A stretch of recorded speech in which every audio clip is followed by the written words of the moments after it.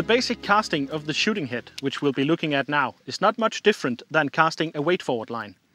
But there are a lot of tips and tricks involved that makes life a little bit easier for the fly fisherman. To show you some of these tricks and tips, we've come out to a beach in Denmark where we usually fish for sea trout. And that's a kind of fishery where it's about covering as much water as possible, as easily as possible. You will see the odd fish rise and you will be able to cast to it, hopefully catch some as well. But generally, the more water you can cover, the more likely you are to succeed in catching a sea trout.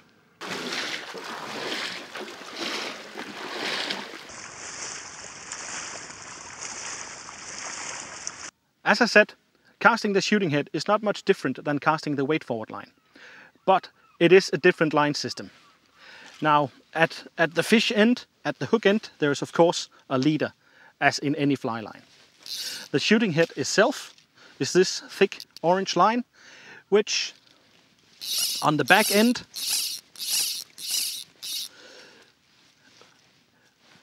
via a loop-to-loop system is coupled to, in this case, a thin monofilament shooting line. The shooting head itself can be floating or sinking or intermediate, and of course it can be many different lengths and weights. The length will be according to where you're fishing. If you have restricted backcast room, you can use a short shooting head.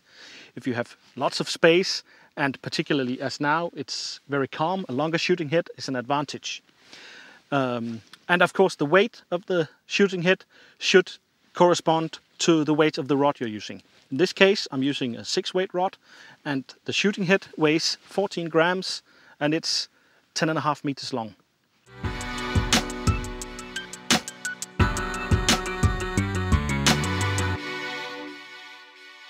You may have noticed this green tray on my back, which is a line tray. The line tray has, in my view, a lot of advantages. It's of course meant for keeping the line in when you're fishing. It has these little cones which prevents the line from tangling, and it does add a little bit of length to your cast because the line coming off the tray doesn't have the same resistance as if it was coming off from the water. But another very clear advantage is if there's a current, you don't risk the line getting washed downstream, and you also have the ability to move between casts and not risk catching your line in seaweed and other things floating around in the surface. Another good way of using the line tray, most line trays have these notches which you can place your rod in if you need to change the fly, or let's say that you had a wind knot. Then you won't risk the line washing away as you spend time either changing the fly or untangling your fly line. And you have both your hands free because the rod rests securely in these notches. When you're ready to begin fishing, it's important that you put the line into the tray in the reverse order that it goes out, so to speak. So to begin with, I simply strip the line off the reel, letting it fall onto the water. Strip off the line that I find that I'll be needing. You can stretch your shooting line before you put it into the tray. This is quickly done with a monofilament line like this one. Take your time, stretch the line. This will avoid tangles later on. And when I get to the joint between the shooting head and the shooting line, I simply grab my line and begin fishing.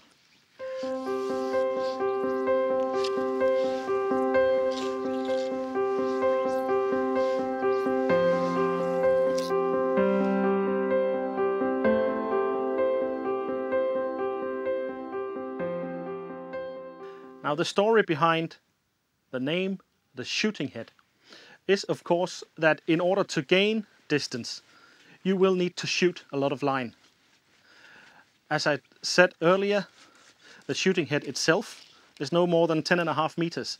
So if I don't shoot line, I will only have the shooting head itself and the length of the leader, which in this case is 9 feet. So in order to gain more distance, I need to shoot line. When I'm fishing the shooting head, I usually stop here as I feel the joint between the shooting head and the shooting line in my fingers. Then I slowly raise the rod, still fishing the fly. And as I come back into what is ideally a good position for a roll cast, I will usually be able to tell if there's a fish following the fly. If not, I simply make a roll cast into the air, and with a few false casts, I have the shooting head out and ready to cast again.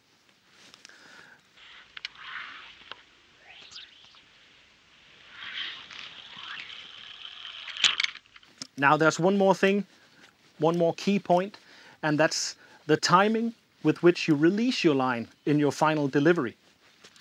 If you release too late, nothing bad will happen as such, but you will lose distance like this. I'm hanging on, releasing too late, and only shooting 3 or 4 meters of fly line.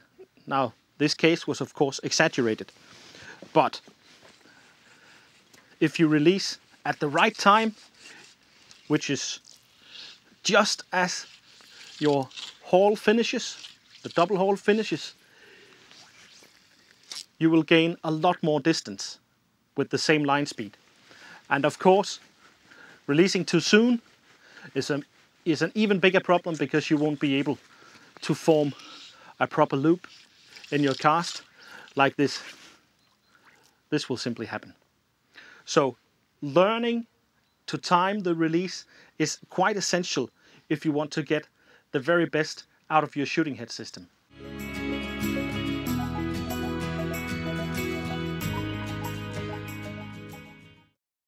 When casting the shooting head, you have to pay a little bit of attention to this joint between the thick shooting head and the thin shooting line. Because if you get too much of this thin shooting line outside of your rod tip, you will lose control of your cast. As casting instructors, we call it overhang, the amount of shooting line that you have outside of your rod tip. If you have too much shooting line outside your rod tip, you will lose control, or you will have to use an unnecessary amount of energy to keep the cast under control. Let me try and show you what it looks like.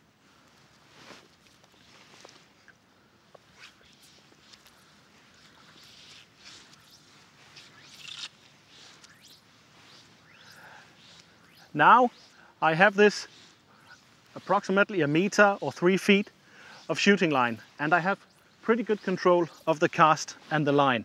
Now I'll try and extend the shooting line to the point where I lose control of the cast, and I'll show you what that looks like.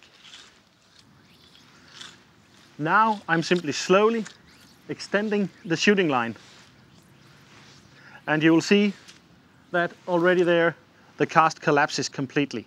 And I have here what amounts to a rod length of shooting line, and that is simply too much. I can keep it under control, but I will have to use an unnecessary amount of energy. So pay attention to the amount of overhang outside your rod tip. That will greatly improve your casting with the shooting head system.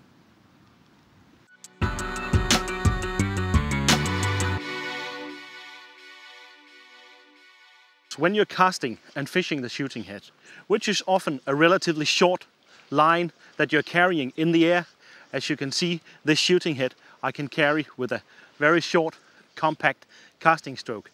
But when I'm going to make my delivery, if I use this same very short, compact casting stroke, I'll often end up with a tailing loop.